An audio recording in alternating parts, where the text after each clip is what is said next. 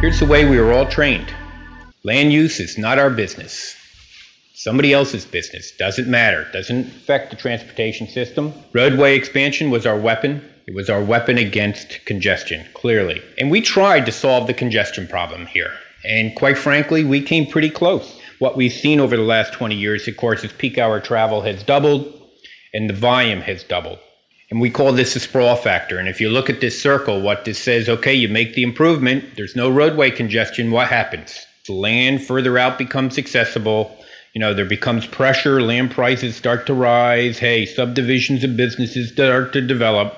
More residents are shopping, more trips are being made. And what happens? Congestion develops. And then the demand is fix it, state of New Jersey. And obviously, it is a never-ending cycle of sprawl. The other thing that's happening in the state of New Jersey, and this is something that's a national trend, we all love to live on cul-de-sacs. That type of sparse hierarchy in terms of alternatives for transportation means everybody eventually has to come out to one spot on the major state road or county road, and that spot becomes unbelievably congested. There's no interconnections. Here's a good, I think, graphic that kind of depicts what we're talking about. What you have is a school, a housing development, an apartment complex, and a mall. And of course, all the access and all the driveways are on one major roadway. So what happens? That major roadway just becomes swamp. What we're trying to preach in this a little bit is we need to really look at how we develop, how we come up with plans, and how that affects transportation. It's amazing to me when a major developer comes into a municipality, you clearly review plans. Clearly, you look at how they're going to get sewer, how they're going to get electricity, how are they going to have water provided and services and so forth. Yet transportation is an afterthought.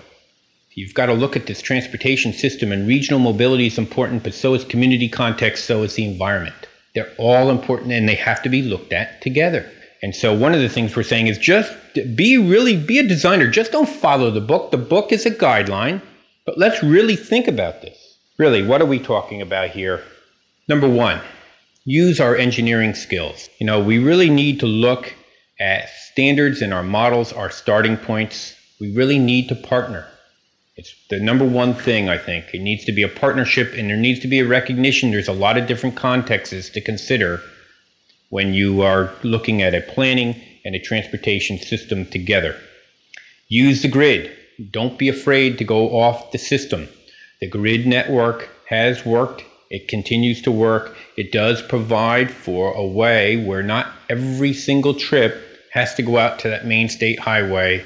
And if you have this grid system, the flexibility that it provides allows for some of the local trip making at lower speeds to be made, and thereby making the other system a little bit more usable for the regional trip maker. The last thing I'd just say is produce highways that are safe and efficient for users and acceptable to non-users of the environment. And that came from the Ashto Green Book that was published back in 1984. It's okay to look at these different parameters. Regional mobility is important. So is local mobility. So is the environment. So is the community context.